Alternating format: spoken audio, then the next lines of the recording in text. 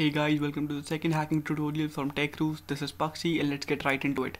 In the previous tutorial we installed Kali Linux on a virtual box, and as you guys can see I am already booted into my distribution. So the first thing you guys want to do is change the background. I know it's a drag and it looks cool, but for me it's hideous.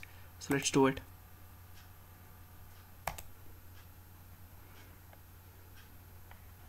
Just choose whatever you guys like. Much better. Now what you want to do is update your distribution. So let's do that. Type in apt get update, hit enter. This might take a while depending on your internet connection. Let's wait for it to complete.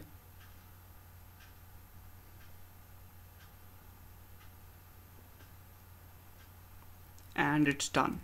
So typing clear. If you guys get any error, I know what the error is. You guys have to update your repository files. So copy this link to your browser and let's scroll, and this is the distribution that we have installed. Copy all this and type in nano, which is our terminal based editor. Go to /etc apt sources.list. This is a repository file, and as you can see my repository file is already fixed, so I don't have to do anything. But if you guys are getting any error, just delete all this content from over here and type and just paste all the things that we have copied from here and press X, hit Y and enter. Now the second thing you guys want to do is apt get dist upgrade. Now what this is going to do is upgrade your whole distribution. So I've already run this, so I don't need to do it again.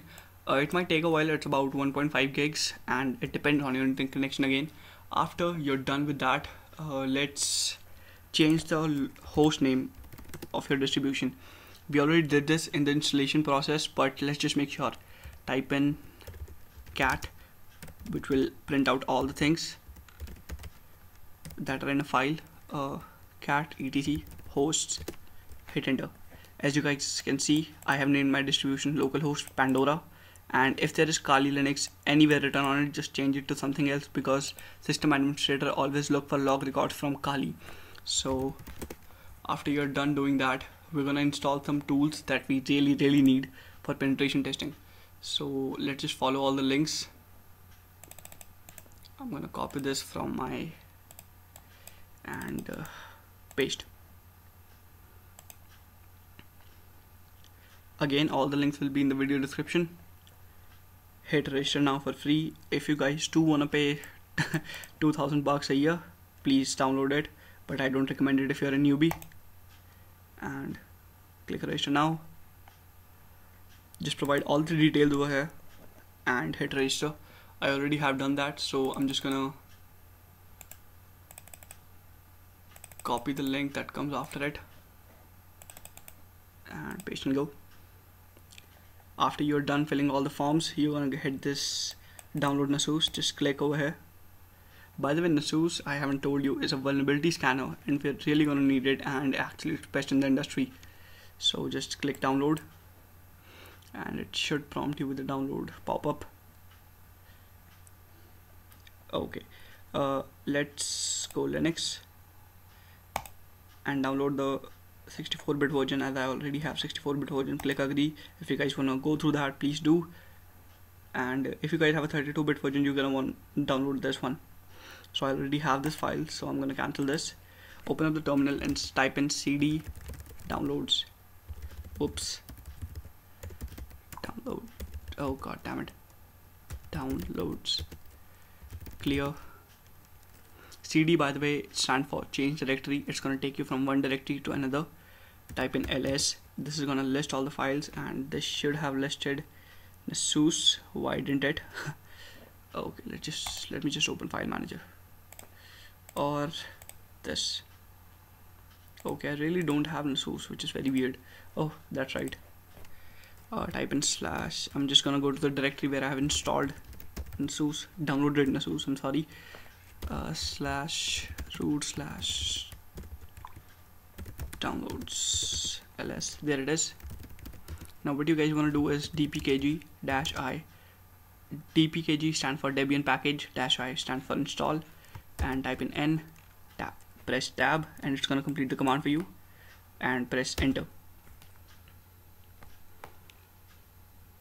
This should install your Nessus package.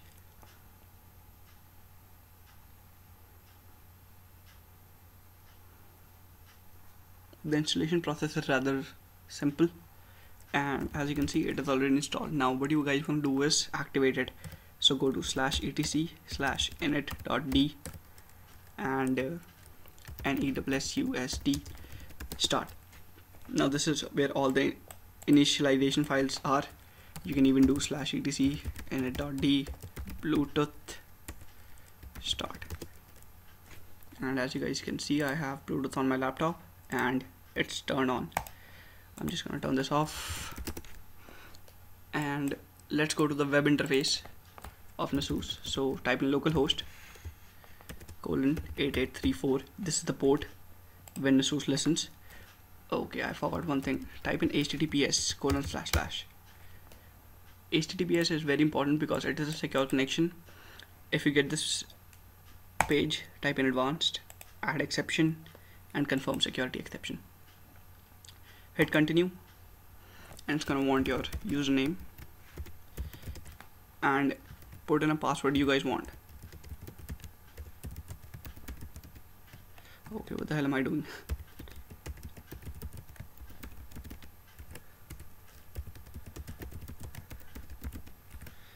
And hit continue. Okay, this is a tip, just don't ever hit remember now, not for your social media, not anything. And this is gonna ask you for your activation code. I'll just take it out from my cell phone. You guys should have this on your Gmail account that you provided. I'm pretty sure you guys are using Gmail. I mean, who uses Yahoo anymore? And let me just take it out and put in the activation code. I can actually show you guys the code because it's only one time use, and their randomization feature is pretty awesome. So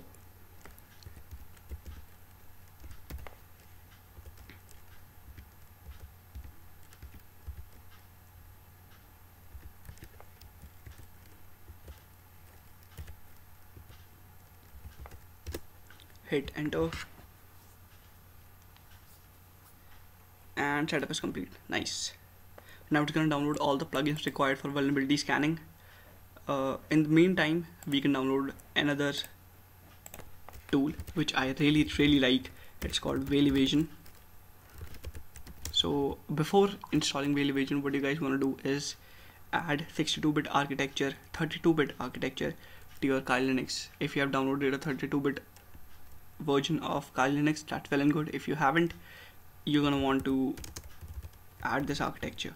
So type in dpkg --add, press tab, it will complete the command architecture, and type in i386. And I've already done that, so I'm not gonna press enter, but it doesn't make any difference. After that, hit apt get update.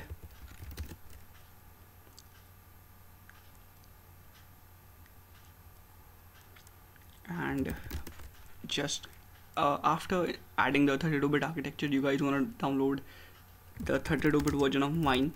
It helps you install all the Python binaries which Veil-evasion is gonna need. So type in apt-get install wine32. I already have it, so it's saying you already have the latest version. Now let's wait for Nessus to complete. It might take some time, again depending on your internet connection. In the meantime, I should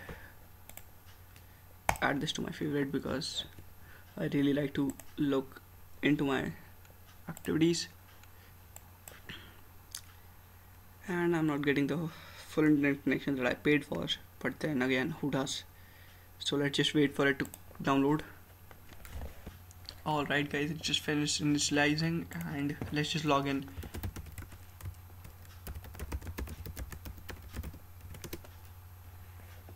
So after you log in, you're gonna be prompted with this screen, and I'll see you guys in the next video tutorial. Don't forget to like, subscribe, and comment, share. In the next tutorial, we will actually get into more technical stuff. See ya.